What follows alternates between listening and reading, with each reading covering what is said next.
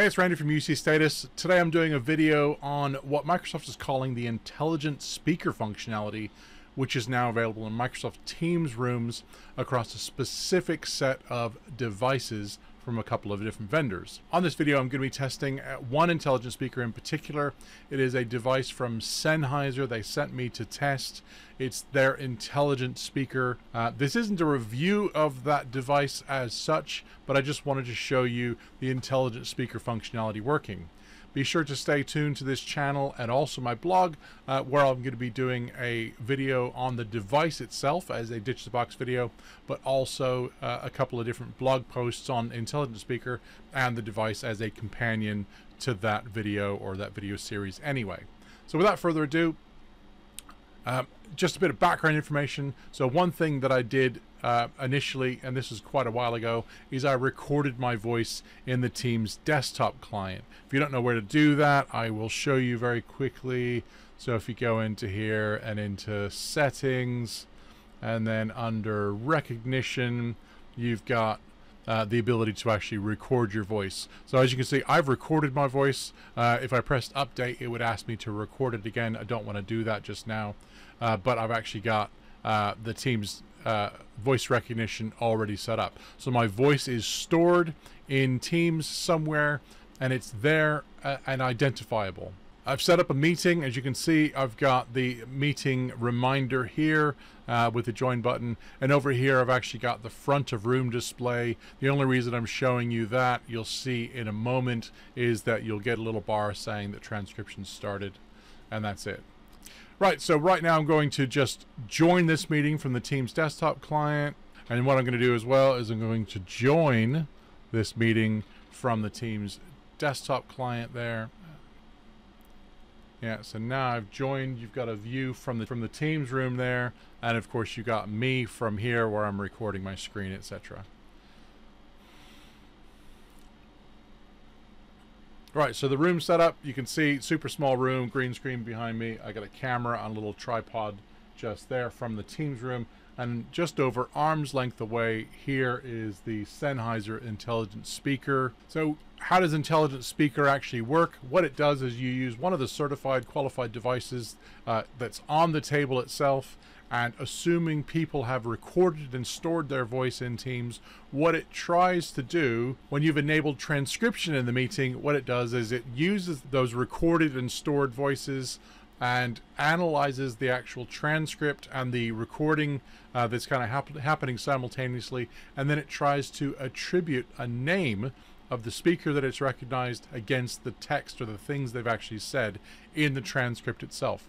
So this is great for watching after the fact, but also if you enable transcript, you can actually watch the transcript go live. So if you are somebody that needs to know who said what, it is easily identifiable.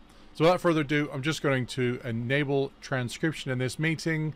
Just hit more button and then start transcription. Note that I'm not starting recording. All I'm doing is turning on the transcript. So a couple of things will happen. Randy Chapman has started transcription.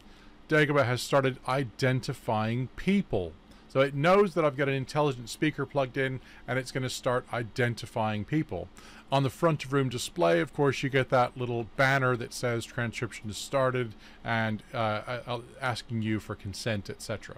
Right, so as you can see, what it's done is identified that the room that I've joined from is Dagobah, but what it's done is actually it's recognized my voice and added my name to some of the things that I'm saying.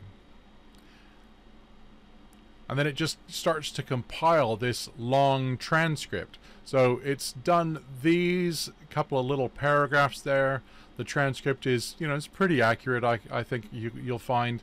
But what it's doing here is as I'm saying things real time, it's got the room name, and then after I stop talking for long enough for it to actually catch up, the transcript actually just catches up, and then it tries to analyze that data in real time and then attribute my name to it, assuming it's figured out that I've said that.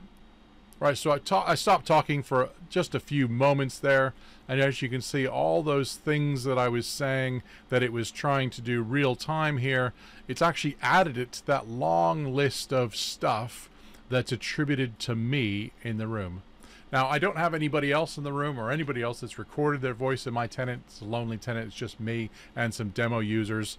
I don't happen to have Marty McFly or Han Solo or Luke Skywalker around to attribute their name or anything like that. So it's just me. But as you can see, one, transcription is pretty accurate to what I've been saying, but also really cool feature that this speaker in the middle of the table has, and the feature that's built into this intelligent speaker thing has actually found that recording, analyzed what I'm saying in real time, and actually put my name against it.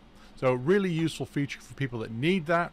So what you need to make this work, of course, is a Microsoft Teams room on Windows, not Android. Android doesn't work right now with intelligent speakers, and in fact, by saying right now, I'm kind of saying that it might be coming. I hope it comes. You know, it's something that could be really cool, either on devices that have built-in microphones or maybe through these specific devices. If you can use external audio, that would be a cool thing. But for right now, it's a Windows-only feature, so devices from any of the vendors will do. You, of course, need a certified or qualified intelligent speaker, the Sennheiser device that I'm using now, and of course you can get devices from the two certified vendors, which are Yealing with their M-Speech and EPOS with their Expand 5, I believe it's called, intelligent speaker. Both meant to be center of table in rooms with no more than about 10 people, and assuming those 10 people have actually recorded and stored their voice in Teams, you should be able to get that attribute that knows that they were the people that said it, and it will actually attribute their name into the transcript. Right, so look out for other videos where I review the device itself and some companion blog posts on not only intelligent speaker but also the Sennheiser device, and I will catch you in the next one. Thanks for watching.